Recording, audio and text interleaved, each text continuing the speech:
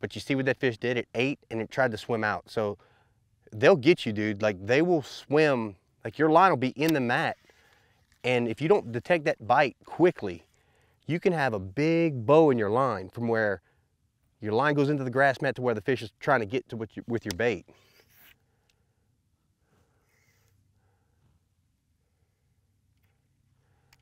You can tell it kind of got a little thicker right there. So Your weight, like what you choose for your weight size, is that all based on just being able to get through the mat? that's it.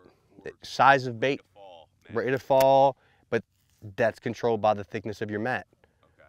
You get what I'm saying? Like, I could flip an 1.5 ounce and a 1 ounce in 2 different mats and they'll fall the same. Okay. You get what I'm saying? Yeah. Little point.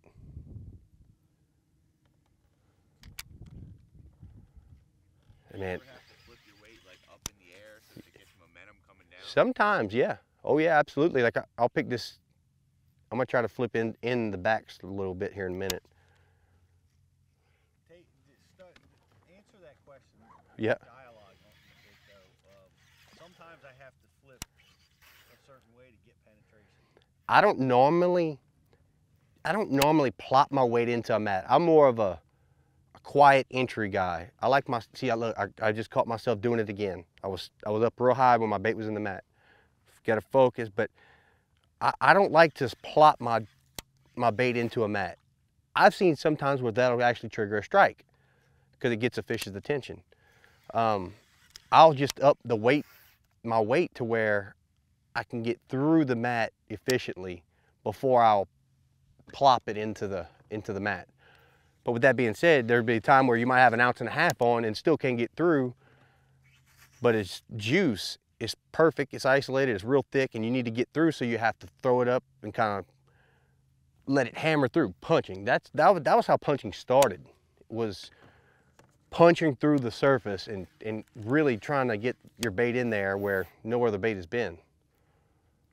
So talking about how punching is a visual deal for these fish, when you have grass, you need decent water clarity. And chances are if you have grass, you're gonna have clean water because grass filters out dirty water and makes it really clean. You really want your visibility, you know, as clean as possible.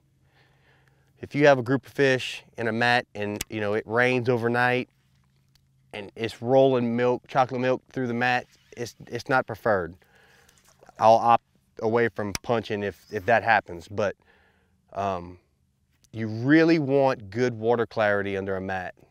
The clearer the water, you know, again, I'll contrast my colors. I'll opt away from the black and blues, go to green pumpkins, a little more natural color bait. When the water's really pretty, when the water's a little tonic, a little stained, I'll go straight to black and blue. Keep it really simple. It's all about contrast with bass. They need to be able to see the bait to eat it. And you want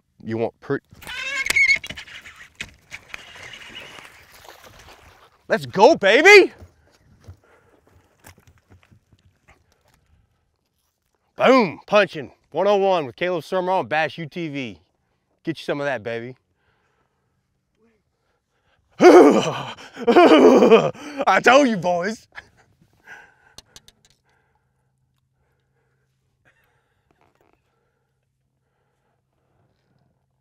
Come on, man, we gotta get fired up. Donkey. Huh? Huh?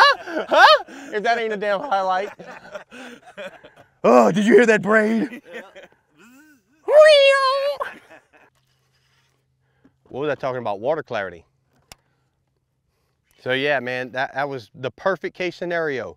That fish was in that mat 2 to 3 foot back, right where the canopy started, flipped into a dark hole, and I dropped it in there and I just felt her just boom, ate it.